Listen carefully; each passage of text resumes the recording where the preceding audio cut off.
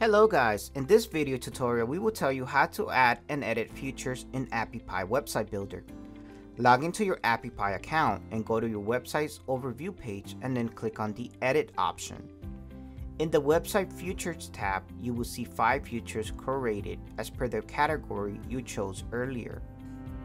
If the already added feature suits your needs, then you can edit the feature straight away. But if you are still looking for your desired feature, then click the plus icon here to check out our features list, which hosts multiple features. The features are divided into various categories, including suggested, social, multimedia, contact, commerce, information, and beta. You can check out your desired feature in these categories, or else search for the feature you want to add to your website. Now to add a feature to your website, click on it.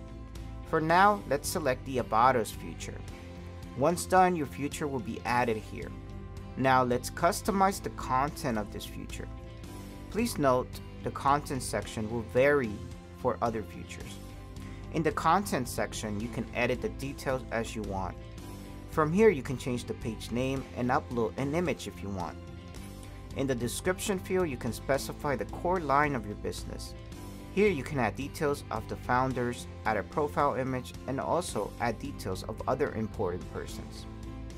Similarly, you can add a website, date of incorporation, and provide mission and vision statements, and highlight various awards and other recognitions your organization has received.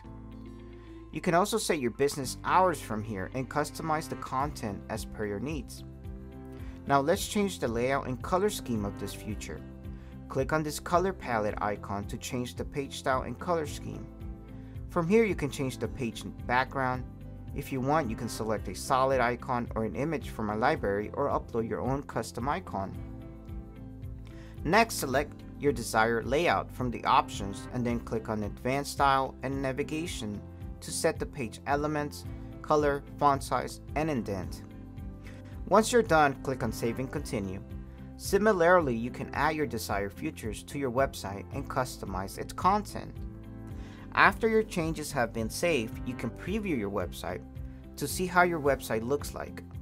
If you want to make certain changes to your website, you can again go back to the overview page and perform the necessary action. That's all for now. Thank you for watching, and don't forget to subscribe to our channel and hit the bell icon to get the latest updates as soon as they are live.